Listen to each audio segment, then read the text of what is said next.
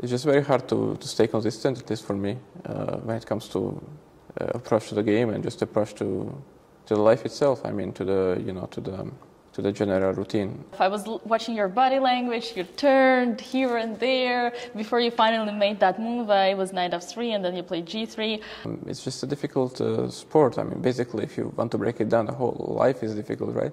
So yeah, it's not done yet. When you need to make a draw, sure, you can fail, but I think that is the easiest of all the challenges out there. Let's put it this way.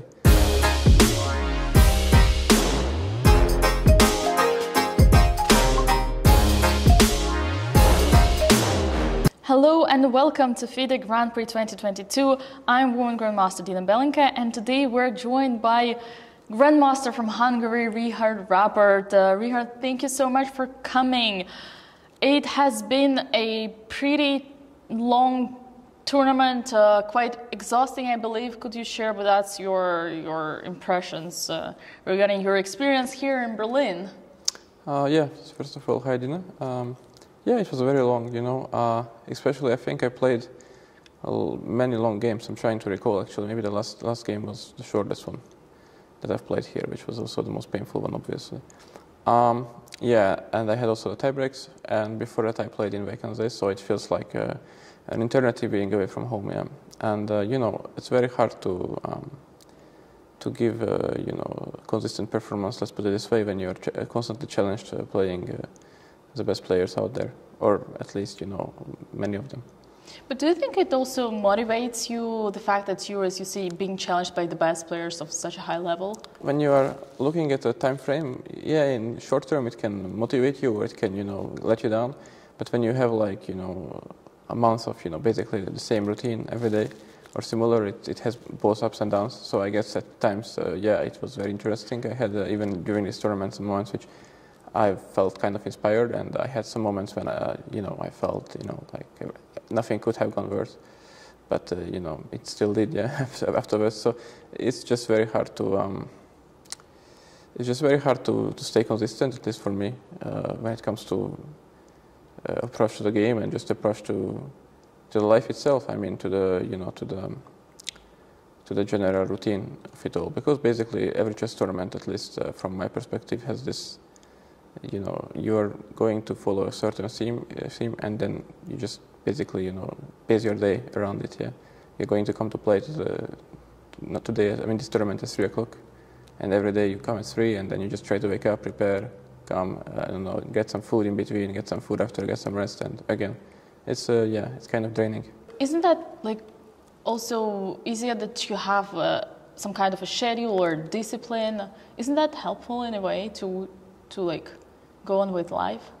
I guess, it depends on the person, right? I mean, also like outside of chess, like in life in general, right? There are people who feel much more comfortable in an environment where everything is worked up for them, and there are people who feel much more comfortable in an environment where you kind of make your own rules, and you just, you are your own boss, let's put it this way, right? So for me, yeah, I've certainly, I have this feeling, I don't know, maybe it will change with time as I get older, wiser, or grumpier, or whatever. But yeah, as of now, I just really feel like, it is hard to be a chess professional, in a sense that, with all this commitment, and like I said, it's ironic, but the stress level is never the same, right? I mean, it's kind of built up in you, like everything is the same until you come here. But when you come here, you can have the most brilliant game ever, you can have the preparation turns out to be brilliant, and you feel, in the top of the world, and you can have also the horrible game with blunders and mistakes and, everything, and yeah, then it will have an impact for the future. But at the end of the day, you don't know what's coming in this, I don't know, 3 to 5 hours. So you had the situation of a must-win against Fedoseev. How do you approach this game psychologically? Yeah, that was kind of a, I wouldn't say it was a new situation, but it was kind of a rare situation for me, because I haven't played, let's say, the World Cup. I think I played once in 2017, which is not so recently, and I haven't played the previous Grand Prix cycle either. And yeah, probably I wouldn't have played this one either if I had known in advance that, I'm going to play these 2 events. So yeah, I had this situation where I had to win, and it's not, usually it's just for some improvement in the prize money, but here it was clearly for qualifying. But yeah, it was a bit awkward, you know, because unlike another must-win game, when you play with black or with white, like for instance my last game with Hikaru, you kind of know, like, okay, Hikaru's aiming for a draw, right, and I'm aiming for a win, and one of us will achieve what they want, and okay, if I really fail big time, I will even lose, but that's pretty much it, right? It's not a big difference. But when I played with Vladimir, it was like, it wasn't entire, for me, it was clear that win is the only result, but also like, you know, it might not be enough, because there were other factors, meaning that if Wojciech would have won his game against Oparin, it would be meaningless. I mean, I won that game, but it didn't change much in the standings. Yeah, however, for him, draw would have been probably a great result, knowing the outcome of the Wojciech Oparin game. But you know, at the time, it wasn't clear a draw if, you know, sufficient, or he needs to keep pace with Radek and try to win. Yeah, so I kind of tried to use all these factors combined during my preparation, which I wouldn't say it was much, because I was exhausted and also not, you know, too happy with my play until now. So I just more like thought, what should I play that might give me some chances to counter in case he's ambitious, which he wasn't too ambitious actually, so it kind of backfired. And then yeah, afterwards during the game, I just tried to keep the game going, and I was very lucky with circumstances that were, you know, out of my control, meaning that Oparin got a very bad position very early on. However, he didn't lose it. But, you know, and that, I guess, kind of changed the psychology a little bit of Vladimir as well throughout the game, because he wasn't sure, you know, what the outcome of that game will be. Normally, when you are playing white, you know, and you're not so ambitious, you can, let's say, force a draw or secure a draw very likely on this level. But yeah, clearly Oparin was very eager to play, and yeah, this little bit backfired. And with this in mind, I felt like I had actually some practical chances, which, you know, turned out to be correct. Yeah. Is trying to play for a draw when draw is enough a good strategy or not? You know, I wouldn't mind being in a spot where draw is enough, right? So yeah, I guess it has its own challenges and difficulties, but so does winning a must-win game. So does, you know, making every single move on the board, and it's just a difficult sport. I mean, basically, if you want to break it down, the whole life is difficult, right? So yeah, it's not, you know, done yet. When you need to make a draw, sure, you can fail, but I think that is the easiest of all the challenges out there, let's put it this way. And yeah, like I've said, some people still, you know, don't manage. Some people play just perfect chess when it's needed. I mean, or basically any other sport, right? You know, it could be a football team, like you know, they need to, you know, secure 0-0 or whatever and draw, and then they do it. You know, it's just, again, comes down to many small factors: preparation, style, characteristics. For some of us, it's easier, and some of us, it's harder. But at the end of the day, I would happily take that challenge. Yeah. Yesterday, I was watching the start of your game from the upstairs. I was quite surprised how you approached the first move. You did take some time, maybe up to 1 minute, kind of. I was watching your body language. You turned here and there before you finally made that move. It was knight f3, and then you played g3. I was curious, was it kind of a bluff or being undecisive from your part, or putting some extra pressure on your opponent, or am I just overthinking it all? Yeah, I usually take time to make my first two moves. You know, I'm a bit like Maximus Decimus Meridius from Gladiator, right? He was picking up the earth before any major fight and studying it. Yeah, it's just some kind of a stupid habit I picked up. It doesn't really have any real meaning. I mean, it's not like. Okay, 90% of the time, it's not like I am thinking, what is my first move? Okay, it happened, but you know, that is a kind of an amateur thing to do, right?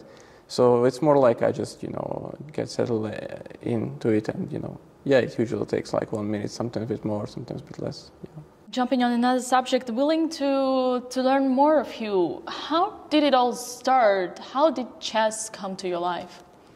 At one point in Hungarian media, when I was still young and ambitious, and it went around the place. What happened is that I kind of got to know the game very early on. Like I guess, or I hope, like if I have one day a child or children, I would also teach them, many of these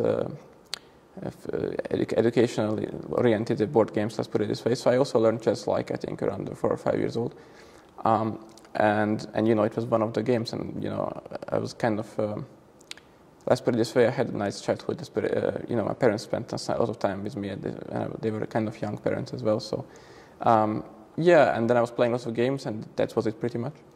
And then at one point, when I was going to school already, right, and I was in second grade, in elementary, I was in second grade, and I was pretty good at math, and I was always getting, A. I think in Hungarian it's called 5, but okay, I don't know, it's different for all of us. So I was always getting A in math, and pretty much, without any errors or mistakes.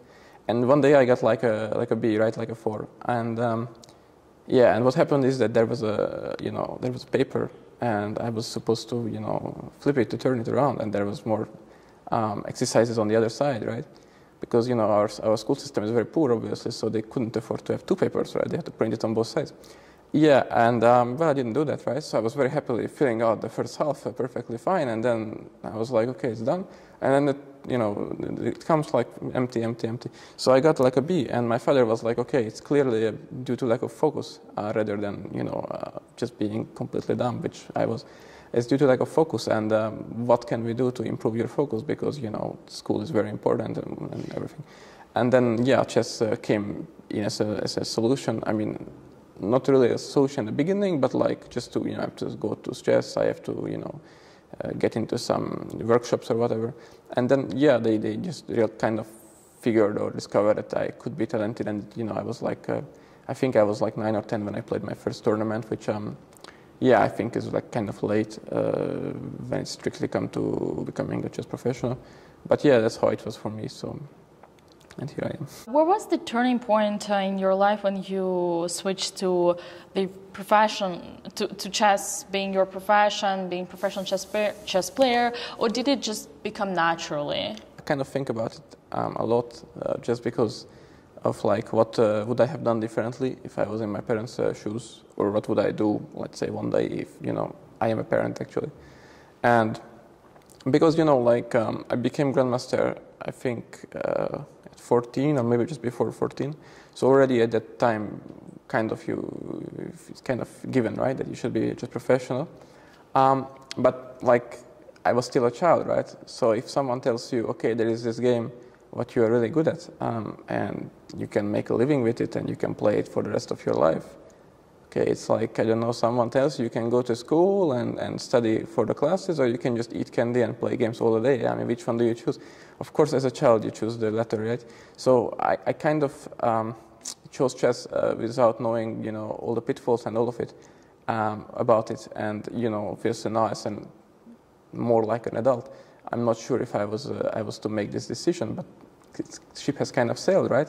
So, here I am. Yeah, I guess, like I've said, thanks to sort of a rapid development of my level of play at a young age, it was just decided on the way, by my parents, which, sometimes, I mean, most of the times I'm not too happy with this outcome. But okay, this is my life as of right now, yeah. You have had a very unique chance of playing at the same team together with the legendary Judit Polgár. Also, you might have had a chance to be playing under her patronage as well.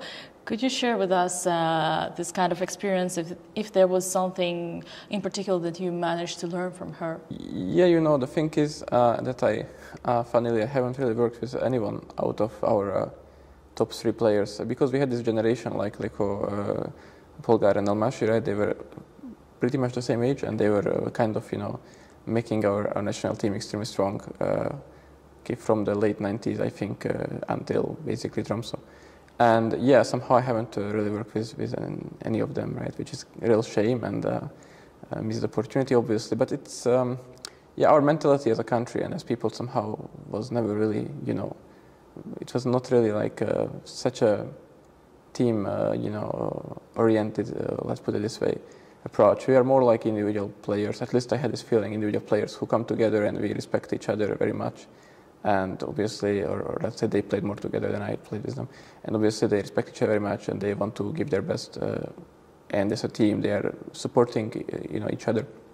But when it comes down to it, yeah, at the end of the day, they rather work with people whom, you know, they did work with, I guess, than each other. Or if someone even was, you know, proposing it, then obviously the other party wasn't so much for it. So as it comes down to me, no, I unfortunately didn't. And also, like, it would have been, you know, very awkward just to ask, because I don't feel like it's in my place or whatever. You know, I feel like, you know, at that point in time when she was still active, I was clearly a much worse player. So it would have only be beneficial for me. And she's such a legend. And then now already, of course, she's not in chess for a while. So again, no, tables have turned, and I don't think it would change too much, at least not objectively. Maybe it could make an impact, like she has huge experience and psychologically, but this goes with all legends, right, of the past. So they are still making, you know, an impact. Yeah.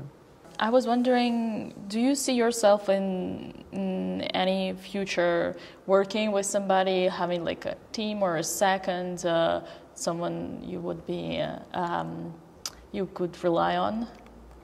Not really. I mean, yeah, I actually was once seconding a friend of mine, Laurent Fascinet. It was a long time ago. I was 17, so okay, yeah, previous decade. So yeah, it was a long time ago, and I actually had a really good time helping with him, and then he helped me later on also for one tournament at that time. But yeah, since I moved to Belgrade, and since you know, I got married and everything, basically already for some time now, I just kind of, you know, it was kind of deliberate, but also kind of given. I don't know, it's a bit of both. To just end up working on chess mostly alone, right? I mean, it's not like I would not prefer to have someone, you know, when I am, you know, sleeping, burning down an engine, or, you know, changing laptops between the rounds and telling me I play this against this guy. And it's not like also that, you know, that is bad. It's just, as you would say on Valentine's Day, on this matter, I didn't find the right person yet, probably, or something, yeah. But, you know, when it comes to relationships, I mean, work relationships inside of chess, from my understanding, it doesn't really go with me. I mean, the people's, let's put this as psyche or whatever. I feel like, you know, because it's also very important, of course, if the person whom you are trying to build a work relationship with, right? If you respect him or her as a worker, right? As just purely when it comes down to chess qualities. I mean, you can have the best friend, but if he's not up to the task of what's at hand, I mean, what's the point, right? But also, it can be reversed, right? That you need to trust the person, you need to have respect for him or her as it comes down to character. And yeah, all the people somehow whom are, you know, whom I feel toward both of these things somehow have been taken, or maybe not too surprisingly, right? Because, you know, other people also saw their value and qualities. And other than that, I didn't feel like it. So, yeah, and, you know, as time passed and as, you know, my results improved or progressed, I obviously got used to this, and I got very comfortable with, you know, doing things this way.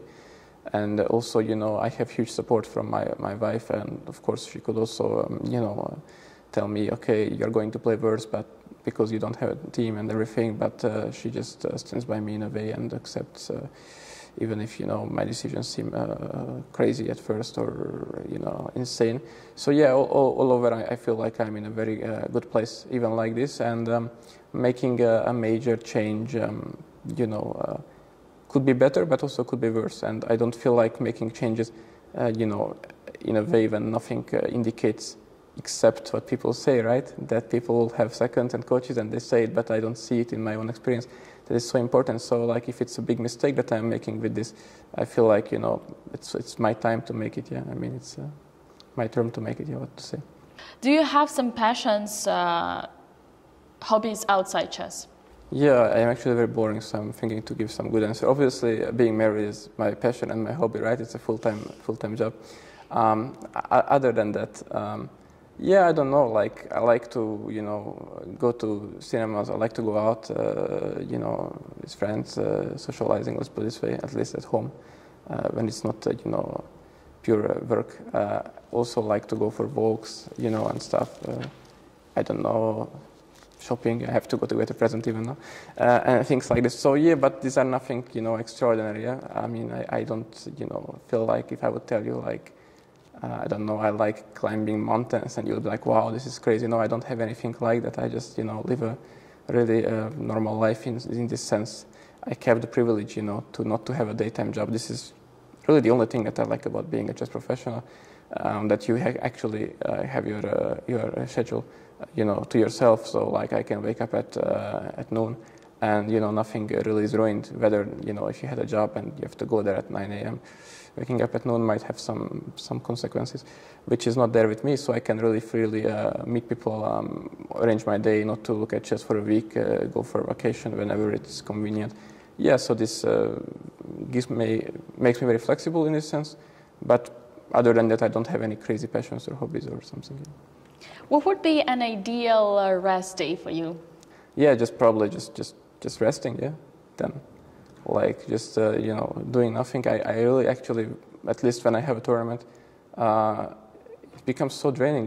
Like whenever I had a rest day when I was younger, and the fire was still burning, right? I was always like, okay, it's another day to prepare. Like maybe now I will learn, or I will figure some idea, like what I couldn't have done on time if I didn't have this extra 24 hours. But now I'm mostly like, okay, there is 24 hours. I will sleep longer. I will go to nice lunch. Okay, I can actually eat my food because there is no stress. I will have a coffee afterwards, or tea, or whatever, a dessert, and I will go back to bed and probably just sleep soon, sleep early as possible, and that's it. Yeah. Would going outside be a necessary thing, or you could just lock yourself inside? Yeah, I don't know. I mean, it's very hard to it depends where you are, I guess. Because, okay, there are some really inspiring places in the world, and when it's, I don't know, minus 10 degrees and the winds, I mean, you don't really want to go outside, right? Especially when it's, with this COVID situation, yeah, and everywhere they're asking for, all kinds of privileged things just to let you enter to let's say pubs and restaurants and whatever. So it's kind of like, as of today, I'm perfectly fine being by myself. Of course, I prefer to have company. So like ideally, I would spend time with friends or with my wife mostly, right? After all, okay, she's like my best friend, so basically, yeah. But at the end of the day, okay, if I'm alone, I'm alone. Yeah, what to do? You mentioned having some good lunch, tea or coffee and dessert.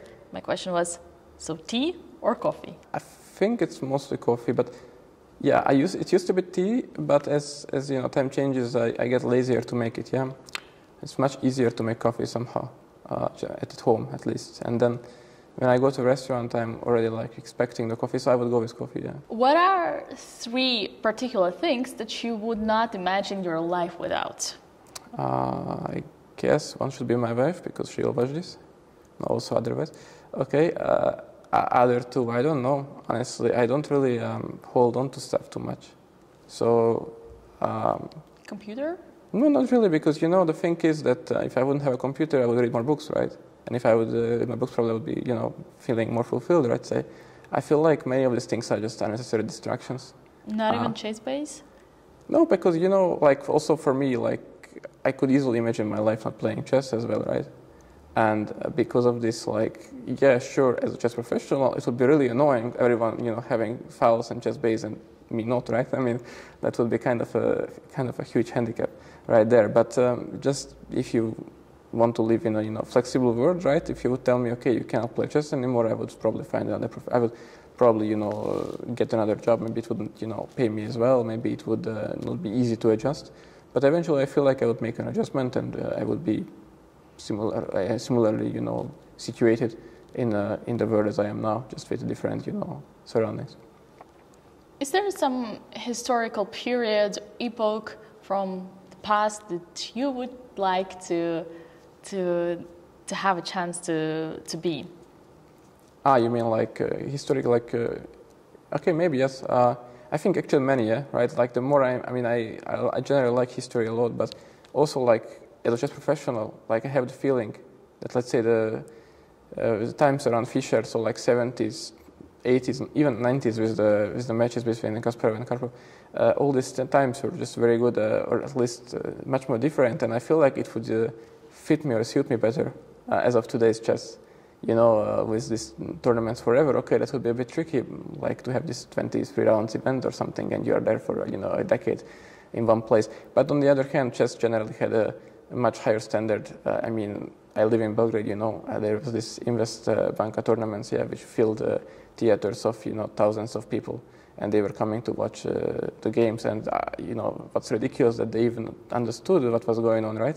I mean, it's and today, okay, or at least, you know, they were curious enough to wait and to hunt grandmasters down to explain to them. And as of today, you know, with this information and computer and artificial intelligence, how everything is progressing so quickly, right?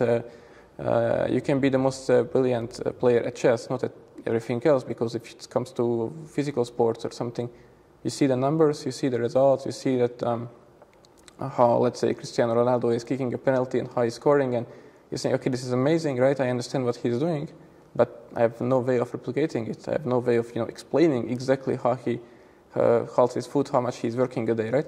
But when it comes to chess, unfortunately, you just go to, you know, a chess server, you see a bar right there for you, right? You are very smart with the bar immediately. You immediately know what's going on, and you see, okay, why is that the knight, you know, has to go that square and not to the other one? And to you, it's very obvious, right? And you kind of lose respect unconsciously. You really lose respect because you try to explain to yourself, I see this, it's out there. I mean, anyone else can see it, really. I'm not, you know, a genius by seeing it. So I should lie to myself. It's actually very hard to spot it during the game when it's just given to me for free.